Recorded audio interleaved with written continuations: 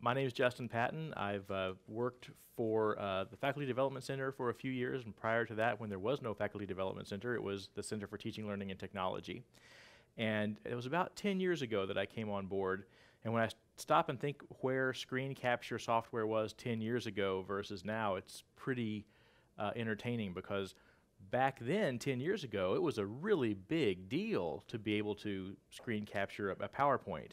PowerPoint did not have that, built in, and so somebody who did that was a big deal. They had definitely gone above and beyond to go out and find screen capture software to use in addition to capturing their PowerPoint and doing a voiceover. So, screen capture, when I first started using it, I looked at it exclusively as something to do a voiceover with on my PowerPoints. That's all I thought of. And that was a really, probably one of the most useful things to do.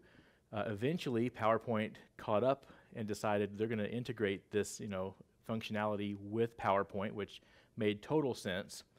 Do you remember what year that was that PowerPoint started doing that? It's been a few years now. It hasn't just been like the last 1 or 2. It was probably 3 or 4 years ago. I'm not sure. But once they did that, these other companies that had largely been kind of, riding on the coattails of the need for that, I think started having to come up with ways to still remain relevant. So ScreenFlow 6 is kind of the fancy version for Mac. There is a Camtasia version. You've heard of Camtasia before. So Camtasia will run on PC or Mac, and it's a great program for both of them. I've used Camtasia a lot, but when I decided to buy something for myself, I researched Camtasia and I researched ScreenFlow, and there's a few things about ScreenFlow that I really liked better. For one thing, it's cheaper. If you buy the top dollar version of Camtasia, it's running about $300 now for a person that's just going to go out and buy it for themselves. If they're not going to deal with getting a license for the whole unit. Whereas ScreenFlow is about $100, so about a third the price. The other thing that's great about ScreenFlow, because it's just for Mac, it's really a better fit. Whereas Camtasia started out as a PC program, and then they made a version for Mac. There are little things that Camtasia doesn't do quite as well, and certainly the price is one of those things. So I'm going to look at some of these basic utilities. Aside from doing screen captures, both Camtasia and ScreenFlow are basic video editors. You could use them to pull movies in and actually edit things out. Chop it up, rearrange it. You can use pretty common video editing tools like color correction, even chroma key for somebody who, that was a big deal too. 10 years ago when we first started doing videos for faculty, our big thing was we had a green screen, and you could come shoot in front of the green screen, and we could then kind of make it look high tech by putting you either in like a completely white background so that you didn't have kind of the dingy office look.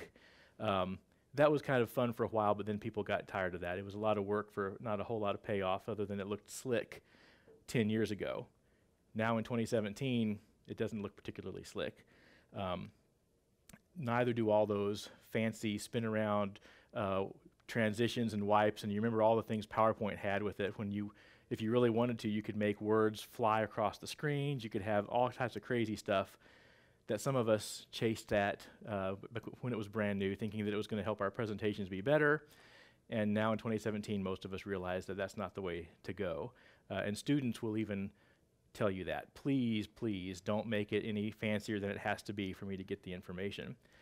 So that same issue arises again with ScreenFlow and Camtasia, because they give you a lot of these transitions and little effects that if you're going to use, just like with a PowerPoint presentation, it's really wise to use it very, very sparingly and for a very specific reason, if you're going to use something at all like that. So I can do video editing with either one of these. I think it's a better video editor probably than iMovie in some ways. It's going to be more flexible in that you can spit out a larger variety of file types. You can import a larger variety of file types. It's just more, it's hard to imagine that iMovie is not a user-friendly program, but ScreenFlow is probably even more intuitive than iMovie for those types of things. And it's also an audio recorder. So if I have somebody Skype in to my laptop, I can fire up ScreenFlow and start recording just the audio. And then I can have any type of Skype interview recorded and saved that I could share with students if I wanted to. So it's really a great tool to have for a variety of just simple utilities. And then again, we're going to get into some of the things that it does specifically. I'm going to go ahead and pull it up here. Open up this this screen capture that I did of one of my keynote presentations. So this is another interesting point. If you're using a cloud-based presenter program, so there's Keynote for Mac is like PowerPoint, but there's a hardware version where you actually have Keynote living on your computer, and then there's Keynote in the cloud, which is a very stripped down version of Keynote that doesn't do a lot of the things that and it's free. You know, if you've got a Mac and you have a Mac account, which may cost something, I can't remember, if you have like Mac Mail and all the iCloud stuff, it's pretty cheap. But the point is that the cloud-based version is much less feature-rich than the version that lives on your machine. So for me, when I use the cloud-based version, I'm assuming if PowerPoint had a cloud-based version, it would follow the same principle of being a lighter version versus something that lives on your machine. You might not have access, like I don't with Keynote, to some of the features that ScreenFlow gives me. So I can keep ScreenFlow for all the other reasons I mentioned earlier, and then use it with my PowerPoint / Keynote Lite in order to do my screen capturing. ScreenFlow being the one we're talking about today. So I'm just going to go back to the beginning here. What you'll notice here in this window, this is just my screen, and I've got Keynote up, which is my slide presenter. I've got my slides right here, and then this is the slides that I happen to be on, and I just see my whole desktop here. And then inside this timeline is audio. So these guys are audio, and below that is my video. And it splits it up for you nicely. And this is where you can do a variety of specific things. If I wanted to work just on audio, I can come to my audio tab, increase the volume very easily. I can add a variety of effects to things. I can give it reverb if I want reverb.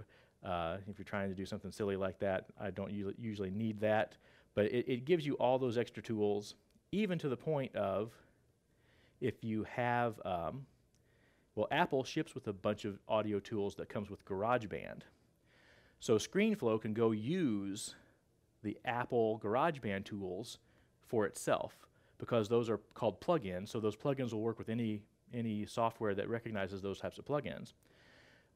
There are audio processors called compressors, and what the compressor does is it takes the quietest part of your voice or whatever you're recording and the loudest part and just kind of reduces the dynamic range. And this is really handy because once you reduce the dynamic range, you can bring the whole thing back up, and it makes it much easier to hear. Your voice sounds almost like that radio DJ quality. It's big, it's in your face, and you don't lose it as easily as you might if you just left it flat.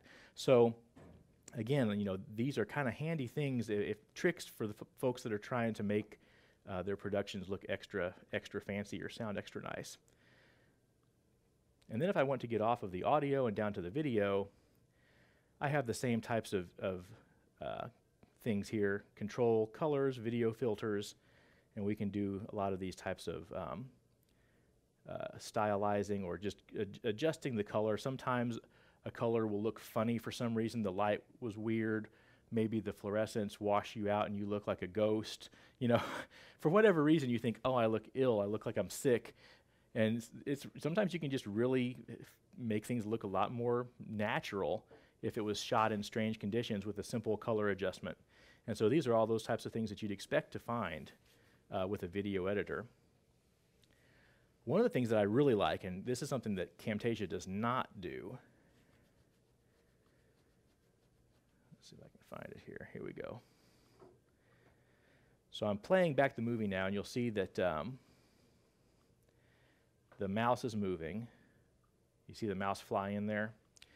What I want to do is come over here to the mouse pointer, and I can zoom in or out and make that mouse really big after the fact. And that's pretty handy because if you think about people watching videos that are embedded in something, very rarely is the video going to be the full size of their screen. It's going to be just a box, right, like a YouTube embed. And if that's the case, sometimes it can be really hard to follow that little cursor around. And so it's such a great feature to be able to come in after the fact, after you've recorded, and adjust the size of the cursor as you move around trying to show people what you're doing. I don't know, I'm pretty sure Camtasia does not have this effect. It's not a big deal, and yet I really like it. I'm really excited about the option there because, again, you're doing it after everything's done. This is in the editing process. You've already captured your screen presentation, and now, even though I've captured it, as that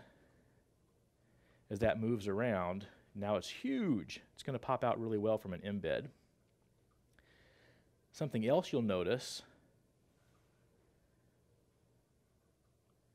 is right here, I'm capturing whatever my keystrokes happen to be.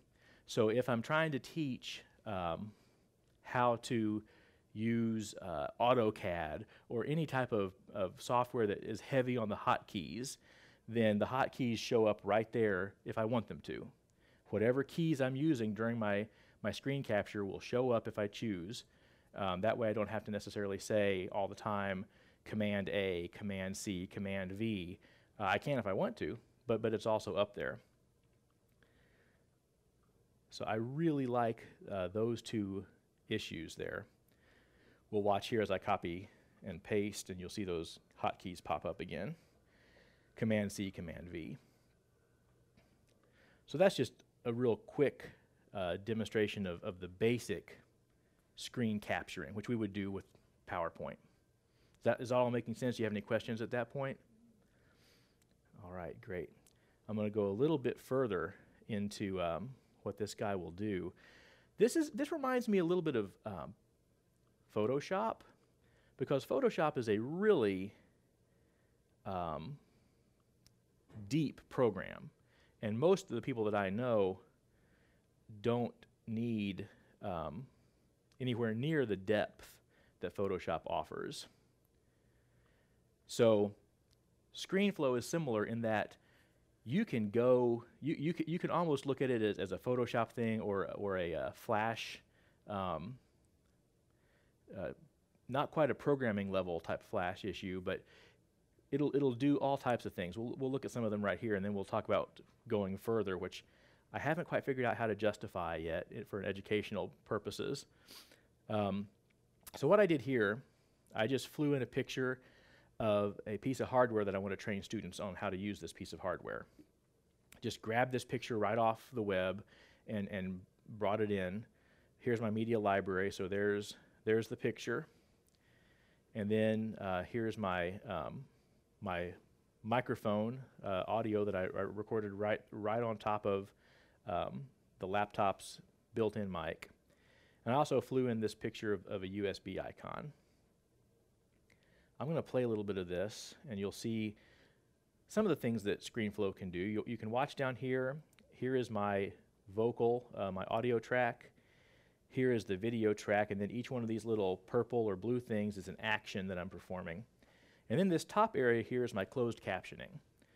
So I can actually control my closed captioning with ScreenFlow, and we'll talk about that in just a minute. I really like the closed captioning feature. I've done more than I should with this for demonstration purposes. It's a little bit heavy on the effects that I just said we probably shouldn't use too much of. So I'll warn you about that. So what we're looking at here is the ID22 audio interface from Audient. This is a 2-channel USB audio interface that plugs into your computer, so you can use any type of standard microphone. So real simple things, all this type of stuff is standard fare for Camtasia or for ScreenFlow.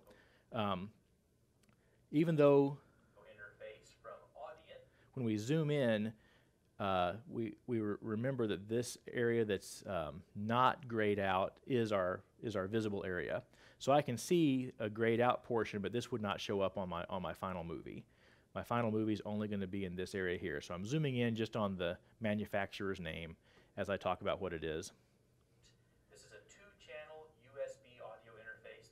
And then I do my little USB flash, which arguably may or may not need to be there, but that's one of those fun things that you can do when you very easily bring it in and make a visual cue as to what you're talking about. Plugs into your computer so you can use any. I'm going to skip ahead. We'll watch what some of these call-outs are going to do. You have between 0 and 60 dB of gain, which is usually plenty for all types of microphones. Beneath that control is a 48-volt on-off switch, which is your phantom power, so you can use condenser microphones if you choose. There's also a 10 dB pad in case you're using a really hot microphone, or if your source is very, very loud and you need to attenuate that. Also included is a phase polarity inverter in case you're recording with 2 microphones that happen to be out of phase with each other. And lastly, a very useful bass roll-off to get rid of the very low-end stuff that just really isn't going to add anything to your recordings. We have a large master volume control which lets you adjust your speaker monitors if you're connected to speakers, and a headphone control that's independent as well. We have a dim and a cut button which lets you either kill the outputs of speakers or just reduce it. And then there are 3 function buttons, F1, F2, and F3, and those can be assigned to any number of different tasks. Typically the F1 function button features as a summing to mono button so that you could speak back to whoever you may be recording in a different room. So that's nothing more than just a bunch of actions applied to a JPEG. And so I can go in there and just highlight all these different areas on a JPEG. It's not even really a slideshow. We're just doing these little call-outs to highlight certain areas. And that's probably my favorite type of call-out. There are a variety of different styles. I kind of like graying things out and bringing up the one that I'm talking about. You can also just circle them, or you could zoom in like I did with the Audient thing, which I think after a while that would be a little too much for me, zooming into each area. I like this idea a little bit better. And circling things is okay, but it doesn't give you a closer look at it. So I kind of like these types of call-outs, which give you a slightly closer look at things. There are so many other little tricks that I think probably could be useful, but I haven't found out a great way for them to be useful in terms of animations, to the point that you can even create your own GIFs. And I watched about an 1.5-hour presentation on creating GIFs just in ScreenFlow, and it's not nearly as bad as creating GIFs in Photoshop, but you've got to have an educational reason to create your GIF, right? It can't, you know, or maybe you're just trying to, maybe we want to have a big faculty development center thing that flies around on our website and goes, whoop, I don't know, you know, but so you can do stuff like that with ScreenFlow. When I was initially conceptualizing this, I was thinking, well, maybe I could make this a GIF, an animated GIF that does all that, but, you know, a GIF needs to be short. It doesn't need to be a 2-minute long animation. So that's definitely there. ScreenFlow can do it. I just haven't figured out a reason for me to need to do it yet, but it is there. And it can do all those types of animations to whatever else I want to bring in. I also want to show you, let's see where we're at here.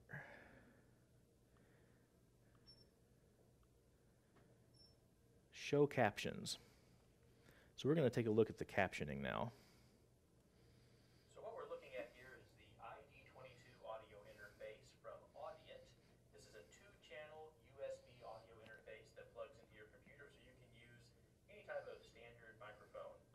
So each one of these little guys, when I enable the caption track, I have all these little breakdown boxes that are about 3 seconds long, and I can go in and type in my captioning. It is a lot of work to have to type in everything that you have said, especially if it's a long presentation. And after all, YouTube will do this automatically for you. You just have to say enable captioning. But YouTube does not do it perfectly. I'll show you a little bit about what YouTube does and doesn't do well here. Here's my movie uploaded to YouTube with YouTube's automatic captioning. So what we're looking at here is the ID22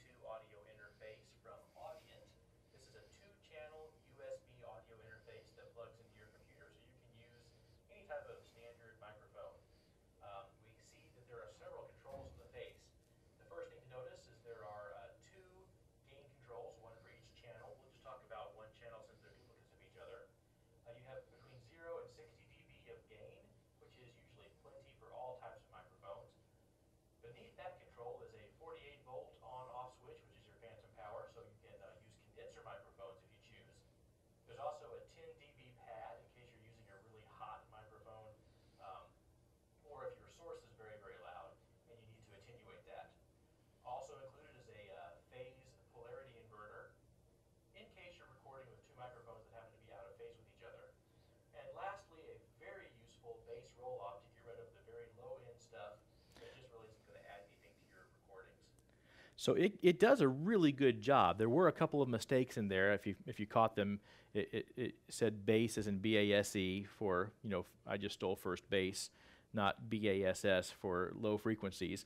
And at some point, it also audience instead of audient. And there was a place I didn't find it where it interpreted something that I said as diamond. Oh, I know where that is now. It's over here. We have a dim and a cut button. Right there, dim and a cut. It thought I said diamond. If you're connected to speakers. And the headphone control is independent as well. We have a dim and a cut button. There it is, a diamond cut button. So these are the types of things that, you know, you have to live with if you're going to try to use the freebie, quick and easy Google closed captioning. And it's pretty good. I mean, it's pretty good. Considering that I've got to spend a lot of time typing, this is a very attractive feature. But still, there may be times when you just can't accept any type of mistakes, and that's where being able to type it in comes in. When I play the... Oh, you know, I haven't tried that yet. I haven't tried editing the closed captioning. You probably can. What ScreenFlow will let you do is export what they call an SRT file, and there are a lot of programs that'll let you do that. And then you upload that SRT file to the video that you want to give the closed captioning, and it ends up looking like this. So what we're looking at here is the ID22 audio interface from Audient. This is a 2-channel USB audio interface that plugs into your computer, so you can use any type of standard microphone. We see that there are several controls in the face. The first thing to notice is there are 2 gain controls, one for each channel. So this one doesn't do the you know, word for word as it kind of comes along. It just gives you a chunk, and then it gives you the next chunk. And some of these didn't match perfectly, and that's because I chose to leave some words out that I didn't think had to be there for the closed caption. Me throwing out extra words that I didn't need to use, which I do a lot of, and then when I go back I said I can cut a lot of these words out. So there aren't any mistakes in this. It's just this is what I've chosen to use as the closed captioning. So that's one instance where you're not going to have any words that surprise you. I'd have to go back and look to see if Google or if YouTube will let me fix their automatic closed captions. I noticed that it didn't include the your arms in the previous YouTube one. Is it that it does that automatically? It must. It must. They must say, it probably recognizes it, and then they have an algorithm that says, get rid of it. We don't want in there. Because you're, yeah, right. Very nice. They were smart about that. And so when I am working with any of these YouTube videos, under the subtitles / closed captioning, adding the new subtitles, this is where I would upload my SRT file so that I could give it exactly what I wanted to say, versus my other file, which was this guy. I just said use English, automatic English subtitles, and it did a really good job, really close. I would imagine that most of the time that would probably work for most people, as long as it's not just a super critical thing. I just like the idea of being able to go in there and make it look just the way I want to make it look.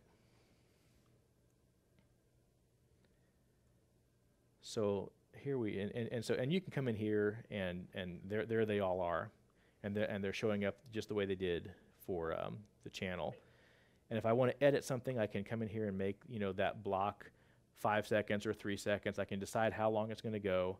I can change it. I can stack them, and it'll all end up fitting more or less the way I want it to.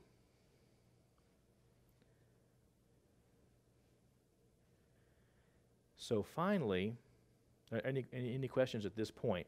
Is this more or less what you expected from a screen capture software? Yeah, I mean, I'll be honest, I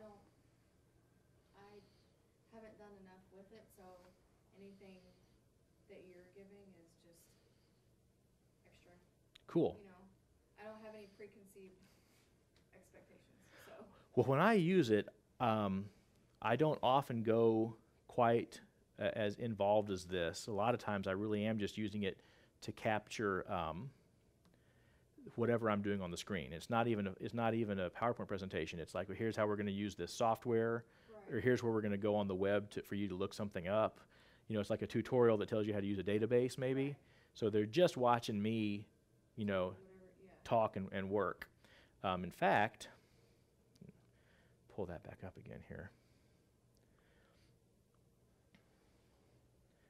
Most of my lectures that I have online bounce back and forth between the light board, which is right next door over here, which you've probably seen. Have you seen the light board before? I've seen it. Okay. I don't, it's been a while. It's just a great online chalkboard is all it is.